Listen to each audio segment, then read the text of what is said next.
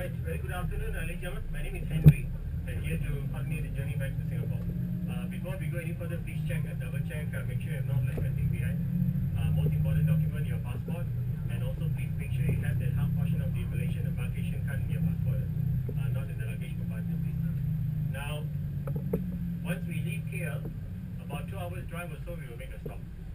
One of the rest areas, we are not going to Yongping. Remember the food court that you all made a stop, we are not going there.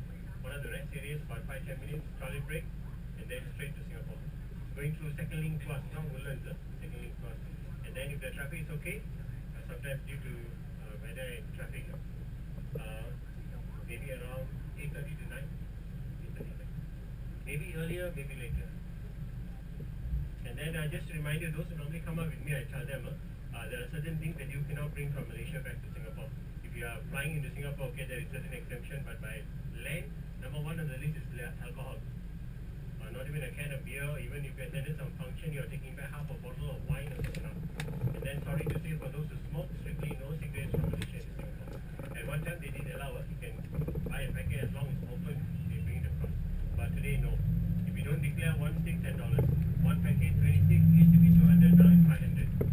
So now they're very strict. Alcohol, cigarettes, and then chewing gums and DVDs, okay lah.